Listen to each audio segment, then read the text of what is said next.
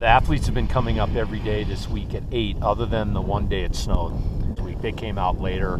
Jan was setting the downhill anyway, and they came out and inspected that day late morning. But other than that, they've been coming up here at 8 while it's cold and frozen up. There's a lot of variety in this hill, so there's some gliding sections as well as incredibly sustained steep sections.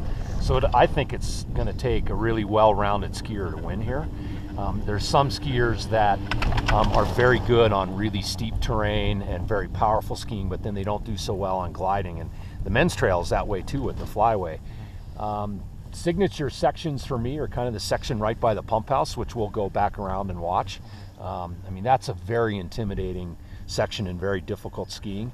And then right down below at the bottom where we stopped the last time, below Westfall Road, I think the run out into Red Tail to the Red Tail jump will be really critical, because if you don't carry speed out of those last series of rolls onto the flat, you probably lose the race right down there.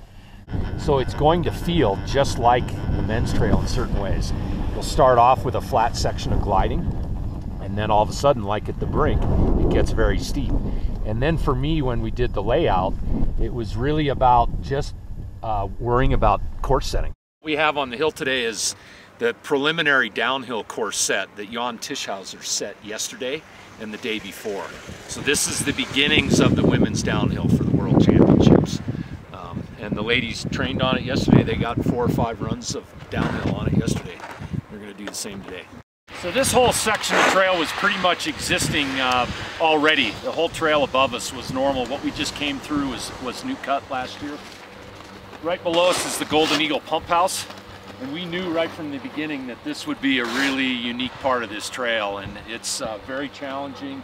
It gets very tight down in the bottom. And we think for the World Championships it'll be absolutely spectacular downhill and Super G through here. And it was fun to watch the ladies ski it yesterday. It's really fun. We have not named any sections here on the women's trail yet, but we'll get to that pretty soon. Below us is the main portion of the trail that is entirely new. And this is Kestrel. So just below us is the new trail we call Kestrel. And there's probably 14 to 15 acres of cutting that we did from here down to the exit onto Lower Peregrine. And when we laid it out, it was interesting because we left some wide pockets in the hill for turns, and we had a plan on downhill course setting and things like that, even when we were designing the trail. And it was great the last couple days, because when Jan Tischhauser set the downhill, it was fun to see that his course set matched up to our vision of it, turn for turn. They're working hard to control speed in downhill these days, so it's not too fast. And this is a very round downhill because it's so steep, right? And it's very consistent. It's extremely sustained terrain. And so the course will be set rounder to control speed. What did you and Jan talk about in terms of setting the course this week? That was quite a bit of discussions. I know that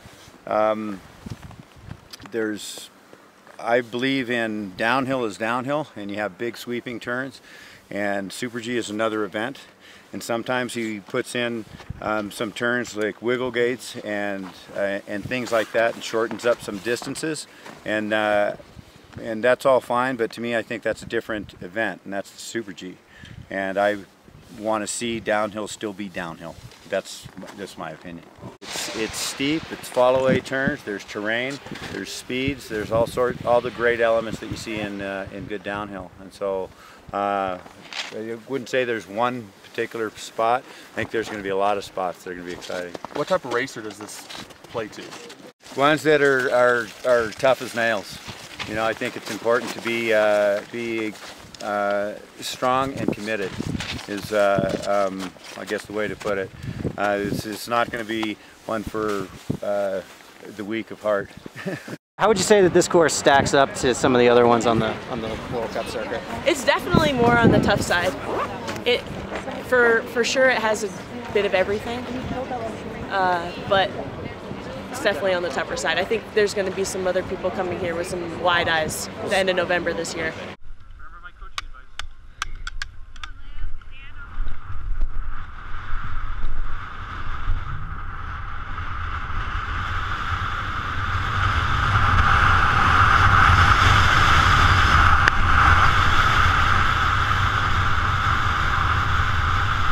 know, there is some flats to it, but it drops off and it turns a corner and it stays really moderate. You have to be on it.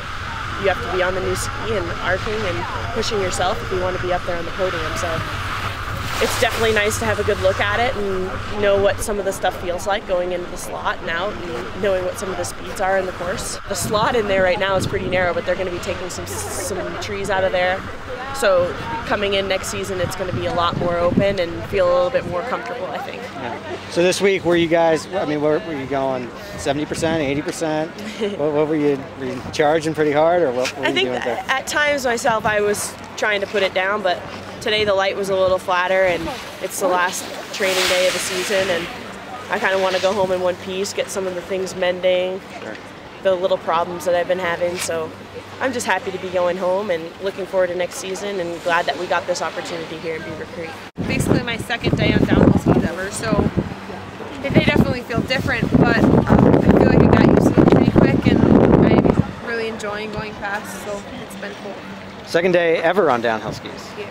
Really? Okay. Well, I was on downhill skis in Sochi for like a run, but otherwise, yeah, it's the second day. My goals next year are still in GS and slalom, and then the season after I'll move into Super G and maybe downhill, but I'm not rushing it. I can't wait to do speed, but I'm not rushing it because I know that there's a lot of injury risk, and I have more that I want to accomplish in tech. First impression's definitely intense, in your face. You're gonna have to be really strong to handle a lot of the forces that we're gonna be facing, and it's not super high speed, but in order to control the steepness of the hill, they're setting a lot of turns, and so there's a lot of technique work I need to do this summer as well. And yeah, it's a challenging course. Their tendency is to set it really turny, which allows some of the GS and Super G skiers to pop in there in the downhill. So I was out there fighting for the rights of the downhillers. We want to go fast, we want to go straighter.